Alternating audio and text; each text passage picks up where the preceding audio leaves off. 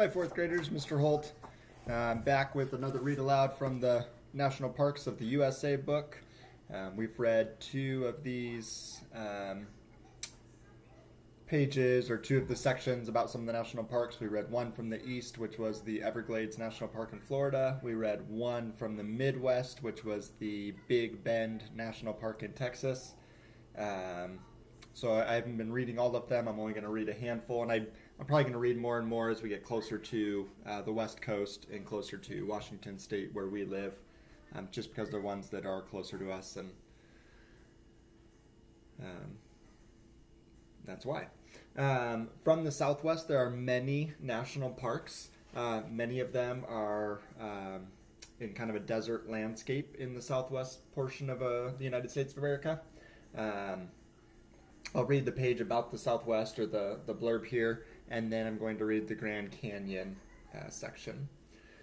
So this is the Southwest, many national parks. Many of the Southwest parks were founded for their bizarre geology. In other words, crazy-looking rocks. Stone arches and skinny pinnacles stretch into the blue desert sky, higher than three-story buildings.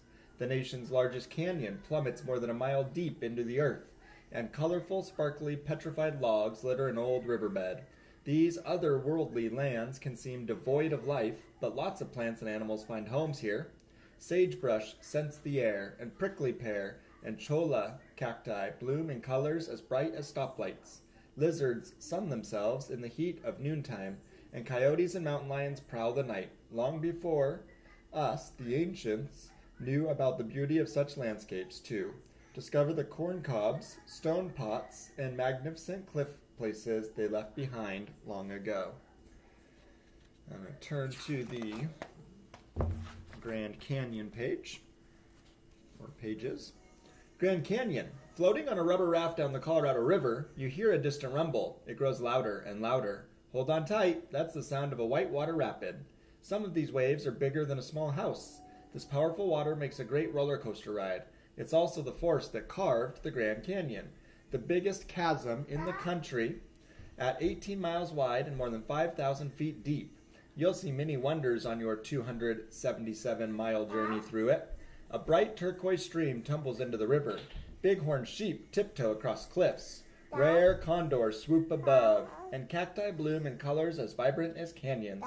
Look carefully and you might spot the stacked rocks and the square windows of a house built centuries ago by Native Americans. Yes, son. So I had an accident. That's okay. I'll be right there. Grand Canyon State, or Grand Canyon. A couple of facts about it. The state that it's, I believe in portions of it are in multiple states, but the majority of it is in the state of Arizona. It was founded in 1919. The size is 1,217,403 acres. And here's some of the plants and wildlife. A ringtail. Like circus performers, ringtails climb straight up and down cliffs, squeeze into tight spaces, turn their heads 180 degrees, and even do cartwheels.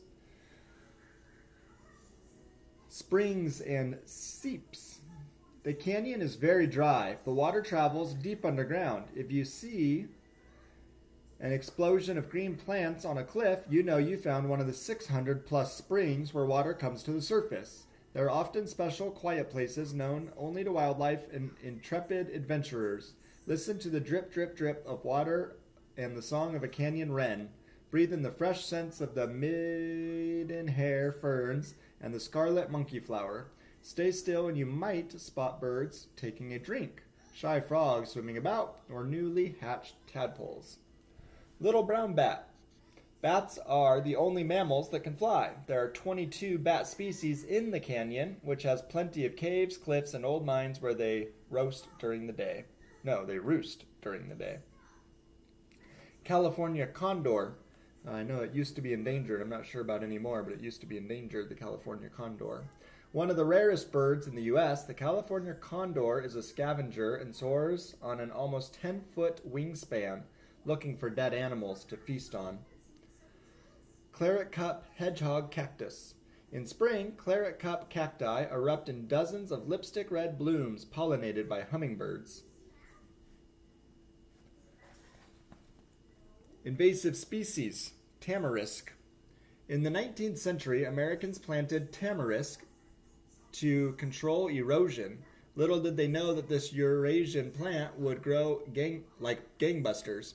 It spread to rivers and streams throughout the West, slurping up precious water and growing so fast it edged out the native plants. Now crews in the Grand Canyon uproot or kill tamarisk with pesticides in order to allow native plants room to grow.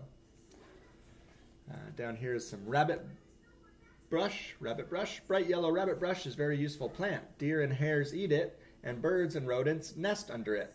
Native Americans once used to make yellow dye, cold medicine, and chewing gum from the rabbit bush. Bark scorpion. The most venomous scorpions on the continent, these thumb-sized insects grab smaller bugs with their pinchers and sting them with their tails.